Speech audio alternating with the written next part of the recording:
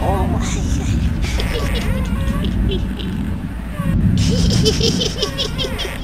oh my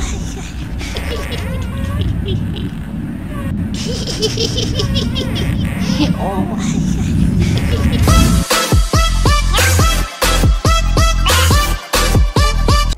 Hola, hola, señoras, señoras! Welcome back!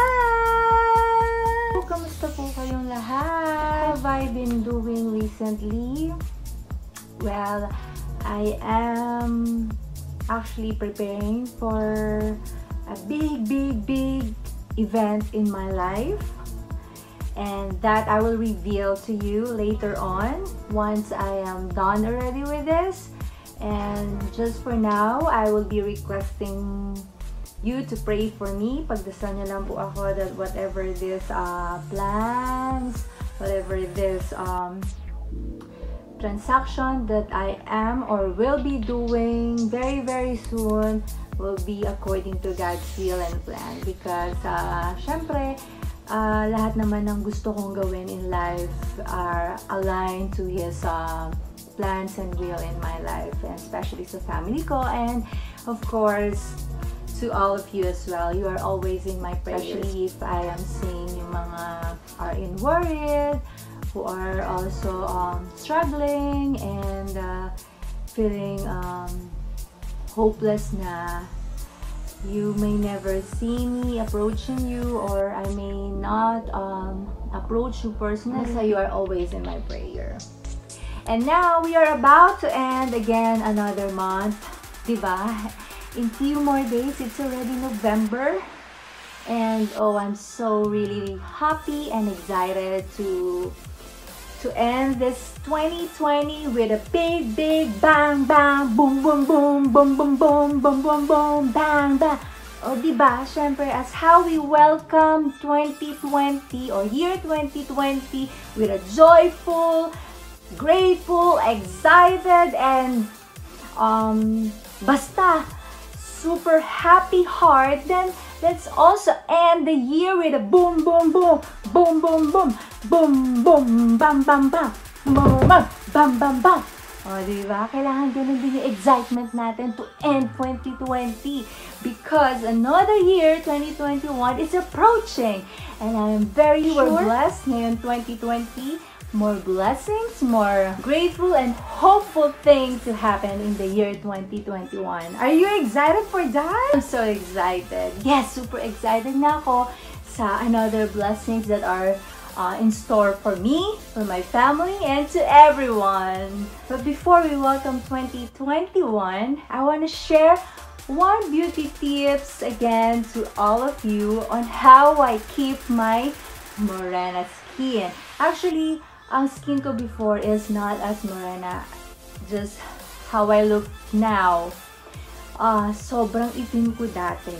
Until I found this beauty product na ginagamit ko, for example, pag may mga pageants ako na sinasalihan before. But now, I just use this occasionally or kapag feel ko. Kasi I feel like na-maintain ko na yung gusto kong skin color. It's just that, syempre, kailangan ko rin i-maintain din or gamitin pa rin itong product na to para hindi magtampo yung face ko or yung skin ko, diba? Ginagamit din to actually ng brother ko kasi yung brother kong isa ay moreno at quite darker siya sa akin at rampadoro din siya, or rampadoro, meaning at rampadoro din siya, or rampadora like me, like Contesera. It's our livelihood program before, o diba? During vacation before, or every vacations before, nung mga bata pa kami, sumasali kami ng mga beauty contest, sinasali kami ng mom namin, or even our relatives and friends, kasi this is our way to share our talents, to boost our confidence, and at the same time, if we win on some of those pageants, this is our way also of helping our parents, especially sa schooling namin kasi we all studied in in private schools, and yung father lang namin yung nag-work for us. So, hindi man sabihin sa amin ng father namin na nahihirapan na siyang mag-work, but we can see in him, and at the same time, we also want to contribute or share something to him or sa family namin para masaya din, di ba? Happy-happy din at walang masyadong problemahin si Father dear. And gratefully, we all finished our studies well, and now that we have our own family, it's our payback time. Although hindi naman kami na obliged to pay them back, but syempre as a Filipino culture, this is our way of honoring, respecting, and sharing our blessings also to our parents, to our family. Hindi mawawala yan. And without further ado, I wanna share with you now on how or what beauty product I use to keep my morena skin. Stay tuned! I am so happy to share with you, Señoras, this skin whitening powder or product na pwede sa ating mga morena or dark skin. I am sharing this with you because I know the struggle when I was still a child, and while growing up, may mga tao or may mga kapitbahay kami dati na tinatawag akong pusang itim kapag nakikita nila ako sa street namin na naglalakad.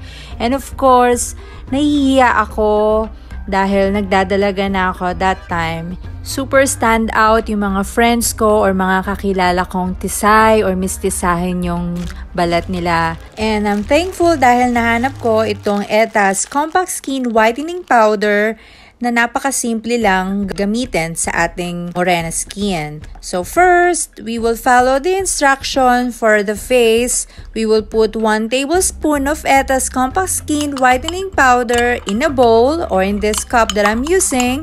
Then gradually mix it enough with the Etas mixing solution. You can also use the hydrogen peroxide that you can see in your pharmacies. And then just stir it until a melted ice cream appearance is produced. Afterwards, apply gently on desired area. When the mixture dries on the area applied, wash it with plenty of water and pat dry. Or pwede ka nang maligo. Then, apply your favorite moisturizing cream. Para siyang vanilla ice cream sa itsura, ha. Of course, hindi ko pa siya natikman. Pero wala akong balak tikman, baka malason ako. And I'm going to start now. Lagyan ko na yung buong mukha ko hanggang neck.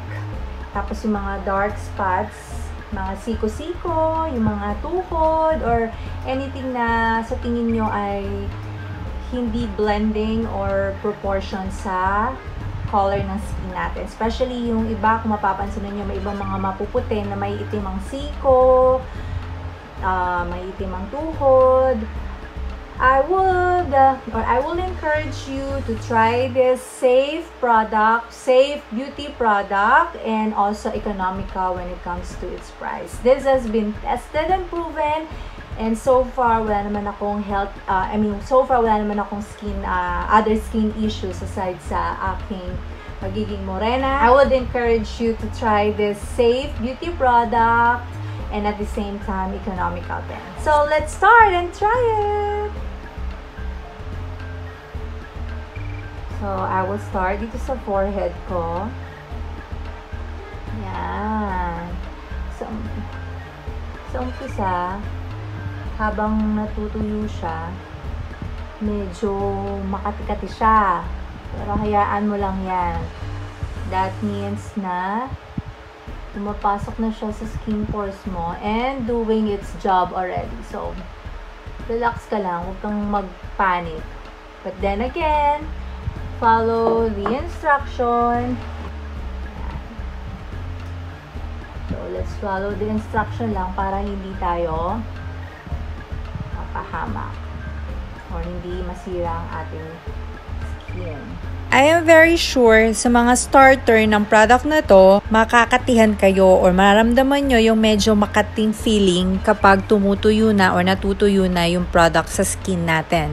So, what I did before para hindi ko maramdaman yung kati-kati, tumututok ako sa electric fan and I allow the air from the electric fan na tumulong sa pagtuyo nito sa balat ko, and at the same time, hindi ko naramdaman yung pagkati niya. And if we will do this religiously, we will also notice our hair skin, it will change into blonde color. And it's okay. Actually, ito nga yung mag-highlight sa skin nating morena. Makakatulong ito to enlighten our morena skin.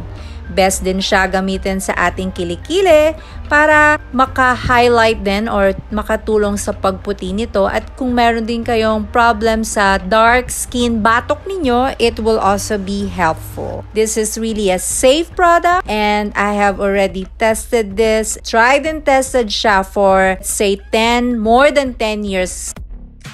Alright, so natapos na natin i-apply si white eto sa face natin.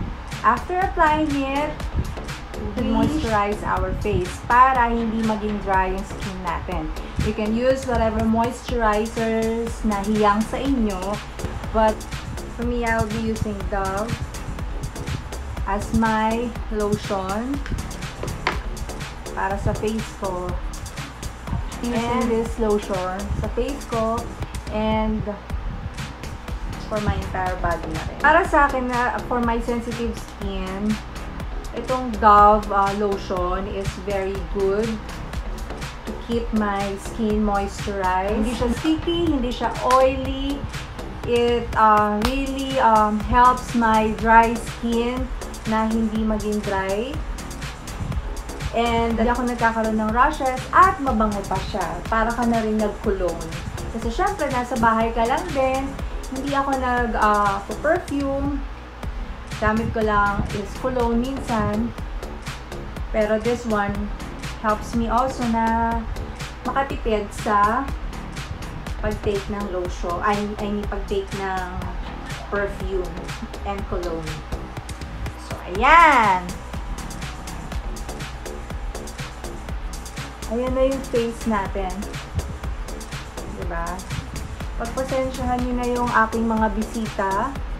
Sa ngayon, mawawala din yan later on. Ako po ay nagkakaroon ng pasalukuyang bisita. Kaya may mga bisita rin ako sa mukha. Pero later on, magiging bonggang-bonggang makinis na ulit siya. Alright! So, I think that's it for today. Señoras, señores, I hope na nagustuhan ninyo ang another healthy tips from your Señora Chávez. And in case meron kayong questions, suggestions, challenges, or collaborations na gusto nyong ako maging part ng inyong video, and at the same time, I would like to collaborate with you, please let me know by sending your comments on my comment section. Alright, so after this one, I will share with you another beauty tips. I will be doing another makeup tutorial ng mga economical cosmetics ng Panama. If you want to know more about it, click on the link up and enjoy watching my videos. I'll see you on my next videos. Muchas gracias, señoras, señores. Hasta luego.